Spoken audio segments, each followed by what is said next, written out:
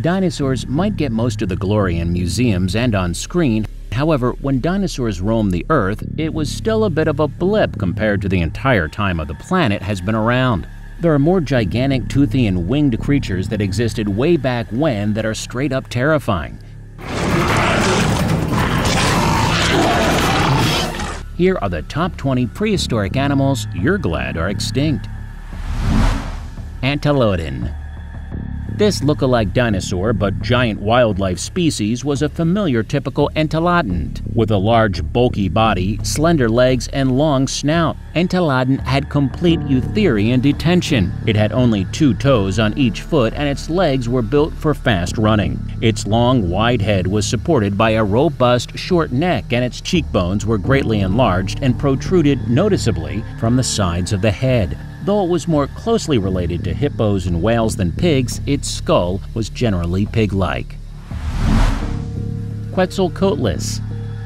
A study by Sankar Chatterjee, a Texas Tech University professor, claims that Quetzalcoatlus would not have been able to fly. Instead, the pterosaur would soar and glide in a similar fashion as the albatross. Recent studies have estimated Quetzalcoatlus to weigh around 200 to 250 kilograms. They are huge, the size of a giraffe or a small plane that has a beak that is a massive 2.5 meters long. So it's large enough to eat humans, at least children, teens, and small adults. Lyopleurodon. Despite needing to breathe air, lyopleurodon spent its entire life at sea and was unable to leave the water. Consequently, it would have given birth to its young alive and may have visited shallower water to breed. Until recently, the longest confirmed adult specimen was 18 meters. Some paleontologists believe that it was rather swift in the water and could possibly swim as fast as a shark, which is about 25 miles per hour, which is about 5 times faster than the fastest human swimming speed of 5 miles per hour. For us, rajasid. This terror bird ranged in height from 1 to 3 meters. Most rajasids were very fast runners. All members possessed a large, sharp beak, a powerful neck, and sharp talons. However, even with these attributes, the rajasids are often assumed to have preyed on relatively small animals that could be dispatched with a minimum of struggle. This is due to the fact that the rajasid's beak proportions, the jaw could not generate a great deal of bite force, which would kill the prey. American lions. Along with short-faced bears, these lions were the biggest predators that were preserved in the La Brea tar pits. They went extinct about 13,000 years ago, around the same time as the mammoths and other large animals they would have preyed upon. Researchers imagine that the American lions, short-faced bears, and saber-toothed cats that ended up stuck in the asphalt at La Brea were attracted there by struggling prey animals and that predators got stuck. More predators took an interest and ventured out into the sticky marsh. Josephus artigaziamanizi. How do you feel about rodents? Get a little creeped out by mice and rats? If so, the Josephus artigaziamanizi might be the reason you're glad you live now instead of 3 million years ago. At about 2,200 pounds, the South American animal was the biggest rodent we've ever found remains of. It had giant front teeth that researchers think it probably used like elephants use their tusks to root around in the dirt for food and maybe to fight off predators. Antaladin. This prehistoric animal was a large mammal that lived in the Paleogene period. It was an early enterodactyl hoofed animal related to hippos and whales. One interesting fact is that Antaladin was discovered in Mongolia by naturalist Roy Chapman Andrews, after whom the genus was subsequently named. Antaladin was a large snouted predator and, based on skull measurements, may have been the largest ever carnivorous mammal that lived on the Earth. Basilosaurus. Although its name, which includes the word saurus, suggests that Basilosaurus was a reptile, it was later found to be a mammal. In fact, Basilosaurus was an early whale that lived in the Eocene epoch of the Paleogene period. Basilosaurus was around 21 meters long and had a 1.5 meter skull. Its jaws were full of long, dagger-like teeth. Analysis of its skull suggests that it may have been the strongest bite force of any animal. Basilosaurus is considered to to have been common in the Tethys Sea. It was one of the largest animals of the Paleogene. It was the top predator of its environment, preying on sharks, large fish, and other marine animals, namely the dolphin-like Durodon, which seems to have been their predominant food source. Casteroids. It was a 2.5-meter-long giant beaver that lived in North America during the Pleistocene epoch. It is the largest beaver ever to have lived, but it had a small brain in proportion to its body size and may not have been as smart as its modern-day counterpart. Casteroids will not likely attack any entity unless aggravated to do so. Often, giant beavers who reside close to swamps will be forced to defend their territory and fight against wandering Dilophosaurs and invading titanoboas. Sometimes they can even be grouping up against larger predators like Kronos and swarms of smaller predators like raptors and terror birds.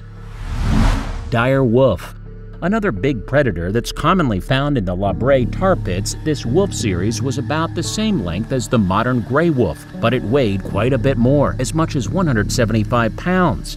Dire wolves have stronger jaws than today's gray wolves, which meant that they were good at crushing bone. Nonetheless, they went extinct about 10,000 years ago, while their smaller cousins are still around. Gray wolf populations have found a comeback in recent years thanks to reintroduction programs in places like Yellowstone National Park. You'll be amazed to know the most amazing top 10 prehistoric kingdom list, and here we go. Obapinia. Some creatures seem pretty creepy, even though they're not enormous like this 3-inch arthropod. Obapinia was a flat-bodied swimmer with 5 eyes and 30 swimming fins and a long tube sticking off the front of his face, with what looks like a Venus flytrap on the end. It probably stuck that long tube down into the sandy seabed to catch worms. Glyptodon. It was a giant armadillo of the Pliocene and Pleistocene epochs, with a shell that was around 1.5 meters in length and a total body length of around 3.3 meters. It would have been an impressive sight walking through the South American forests and grasslands in which it lived. Hyanodon is a genus of large carnivorous mammals that lived from the Eocene and the mid-Biocene epochs. The largest hyodons were among the largest predators of their time. Ichithysaurus. This extinct genus was thought to have become the most terrifying extinct creatures early in the late Cretaceous, during the Cenomanian about 95 million years ago. The Ichithysaurus thus would have disappeared much earlier than other larger Mesozoic reptile groups that generally survived until the end of Cretaceous. Mary Anning has been credited with the first discovery of Ichthyosaur fossils, although this is not entirely true. She did help to discover the first specimen of Ichthyosaurus to be known by the scientific community of London. Epicyan. Before dire and grave wolves roamed North America, an even bigger member of the canine family, in fact, was here. Epicyan lived between 12 and 6 million years ago and was the size of a grizzly bear, weighing as much as 300 pounds according to the Florida Museum. That's like 2 Newfoundland dogs or 3 Great Danes. That's one amazing fact. Definitely this name should be included in the prehistoric park if there were any. Mosschops. They were heavily built plant eaters, and they may have lived partly in water as hippopotamuses do. They have short, thick heads that might have competed by headbutting each other. With a versatile palate and tough teeth, Mosschops can be tamed for a unique ability. Over time, it can be accurately taught exactly which things to gnaw, increasing the likelihood of harvesting the specific resource its master desires. Even after taming, it will quickly flee when enemies are nearby. Kronosaurus.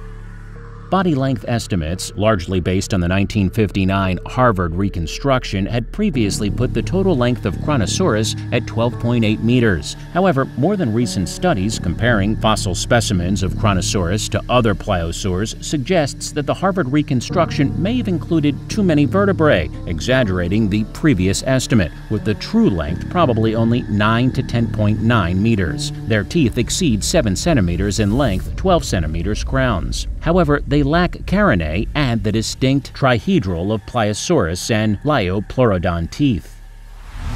Megatherium. It was a giant ground sloth that lived in South America from the Pliocene to the end of the Pleistocene. Thought to have weighed up to 4 tons and being 6 in length, it was one of the biggest animals of its day. Megatherium had large claws, which may have been used for burrowing rather than for climbing. This huge hornless rhino lived during Oligocene epoch. Weighing up to 20 tons and standing up to 4.8 meters tall, it may have been the largest land mammal ever to have lived. Smilodon.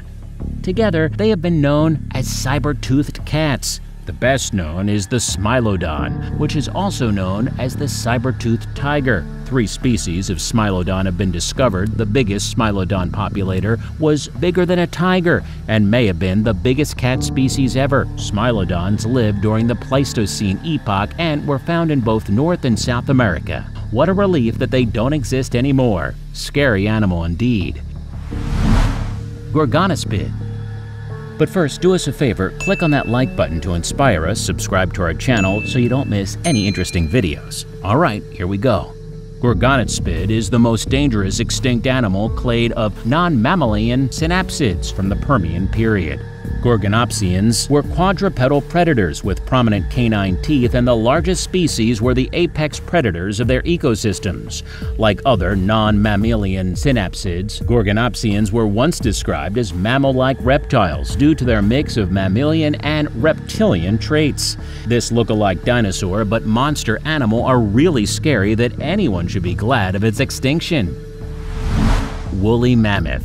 No list of prehistoric animals would be complete without the woolly mammoth. Mammoths were prehistoric members of the elephant family. They lived during the Pliocene and Pleistocene epochs. The woolly mammoth is a species of mammoth that lived towards the end of this period. A similar size to African elephant, the woolly mammoth was covered in fur, an adaptation for living during the Ice Age. So, are you happy with their extinction? What would happen if they were still alive today? Share your thoughts in the comments section below. Like always, if you enjoyed it, be sure to give us a big thumbs up and leave us some love in the comments section. To keep up to date with all our awesome videos, be sure to hit subscribe and turn on the notifications so you never miss a thing. Until next time, take good care of yourself.